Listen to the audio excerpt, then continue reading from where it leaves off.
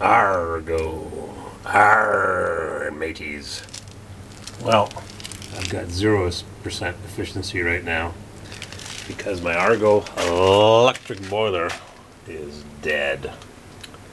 I've got the power turned on, safety switches good. Turn on the circulator breaker. TT thermostat circulator, and we've got it disconnected here, so nothing's going to happen. Oh, that circulator started up. Anyhow, I've got a problem here. Thanksgiving Day I lost heat. Luckily, I've got an oil boiler that hadn't been running 5 or 6 years. I turned the switch on and fired right up. Just cleaned the sections and put a new piece of insulation gasket on, stop the fumes from entering the basement. And my Argo electric boiler is dead. Thanksgiving Day, so I called them first thing Monday morning, which is today, December 2nd. And a new control circuit board, $270, and I have to wait for it to get shipped. And we're going to New York City tomorrow on vacation for a week or maybe 10 days. So I got to put oil in the heating oil tank, and that's going to cost for 100 gallons, 400 liters, $400 with tax. $400 instead of using cheap electric heat, which I'd use with my boiler if the control panel circuit board worked. Nothing energized. One of these gizmos here popped its cookies. I checked my over limit switches. I bypassed them. I just touched those two wires together and nothing. So something here died. One of these little gizmos. There's a couple of capacitors and they don't look like they've bulged. One there, one there. A couple of set points.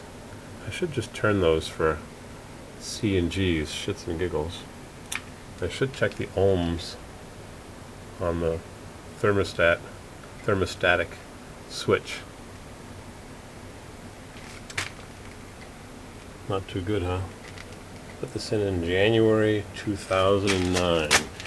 January 23rd, 2009. So it'll be 5 years old. Yep.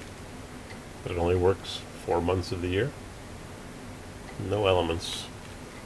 I've got no heating elements energized. So it's a shame that I have to spend $270 every 5 years for a new circuit board. It's not a very complicated circuit board. I wonder if someone knows how to fix this. I wonder if I send it back to Argo, if they'll diagnose it and see what happened. Could be one of these little capacitors. I don't know anything about electronics. It's not my game.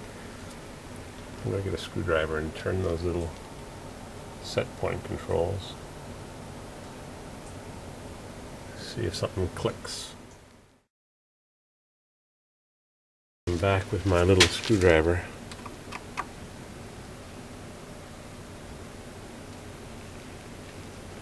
Nothing. Nothing. I already touched my over limits together. And nothing happened. Let's see if I can do it again.